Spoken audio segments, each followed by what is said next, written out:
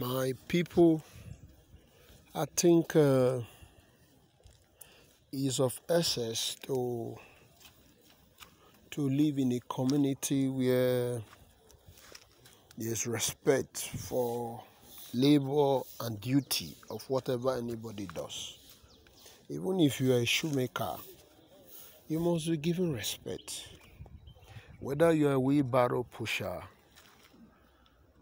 a bricklayer, a carpenter, a coffee maker, a musician, an artist, a vulcanizer, a welder, whatever you may be, your duty must be respected. Society where they celebrate truancy, hooliganism, ritual killing, thuggery, arson, robbery, unnecessary killing and causing mayhem cannot progress, because bad money will drive out good. Adam Smith said so many years ago. It is not wrong, because evil money cannot speak in public. People want to clean it up. If you do drugs, you can't come in public and want to say you made your money from selling drugs, because in that case you will have destroyed many lives to get that money.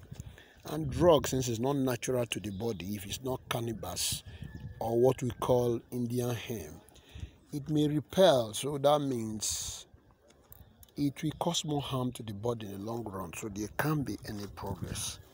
So if there can't be any progress, what does that mean? What this means, it only means instead of moving forward, we are going backward. That's the way it is.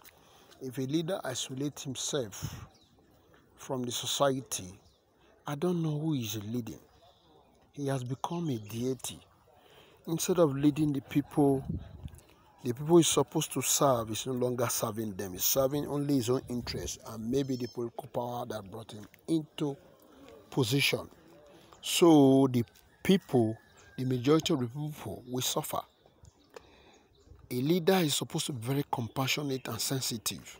He cannot afford to isolate himself from the people he's leading. You must lead with hope. Then you must use people as scapegoats. Because if you are leading and you cannot punish, if your laws are not effective, when people disobey them, there's no reprisal, there's no punishment. It's not a law. We call it a toothless bulldog. A toothless bulldog. If there's no security of life and property, how can there be progress? How can people have confidence? Nobody will want to invest in your country. Our forefathers never went abroad to look for investors or foreign investors.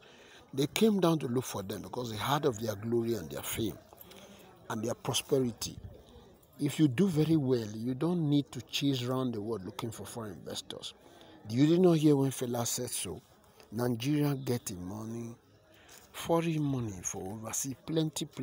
We have many money overseas because we're always collaborating with foreign people to loot our treasury at the expense of the common people. There's no reason why the poorest person in Nigeria should be poor. But because right from time memorial, we never had sincerity of purpose, trust and integrity in all those people who led us. And that is why we are suffering up to now. There must be guns, but guns are not supposed to be used to kill everybody.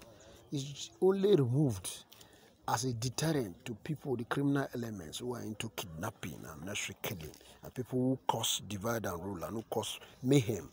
Because they will always be quarrel over land disputes, lands. They always be quarrel and fight over women and wine. And they always be quarrel and fight over political position, because some people must lead anyhow. Question is this: for those of you who has been killing people because you want political position and power and money, are you not going to die? Are you going to live forever? Think about it.